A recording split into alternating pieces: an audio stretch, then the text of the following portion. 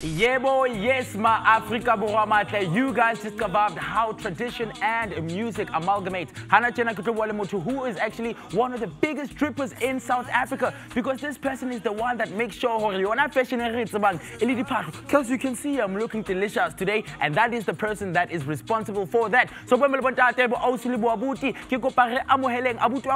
one and only Odwa.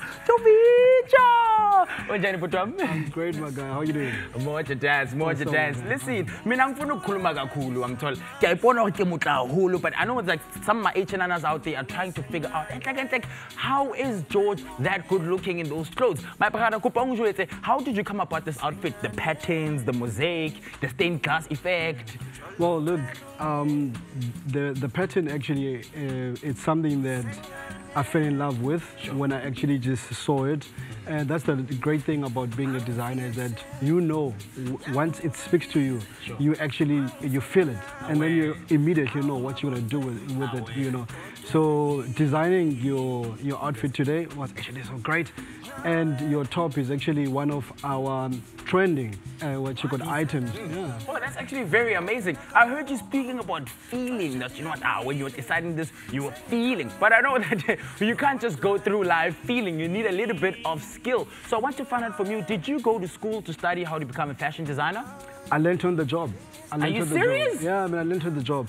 I never planned to be a fashion designer. Sure. I had one jacket made, and everyone just loved that jacket. And then I decided, okay, what about, let me just make them. And then from one jacket, and then I decided, oh no, I want to make this item. Then it became a label.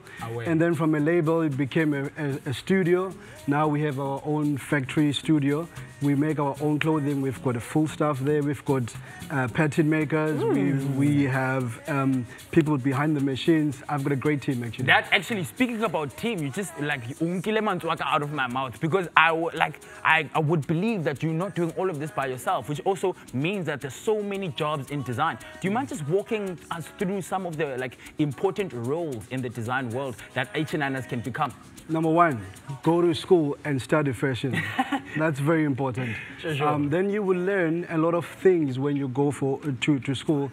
Then you won't have to actually just design. Yeah, you know. And it's not going to be as hard as I got it. You know, you will learn at school. You can do pattern making. You can be a garment technologist. You can be a buyer. You can be a planner. You can be a lot of things, basically. That is amazing. You can simply just study and then own your own boutique. You can own your own Truworths. You can own your own Woolworths.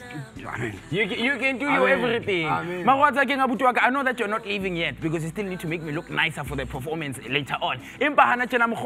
Angie is on the other side. You're trying to figure out who is your style guru if not me. Angie, what go on? 9-9.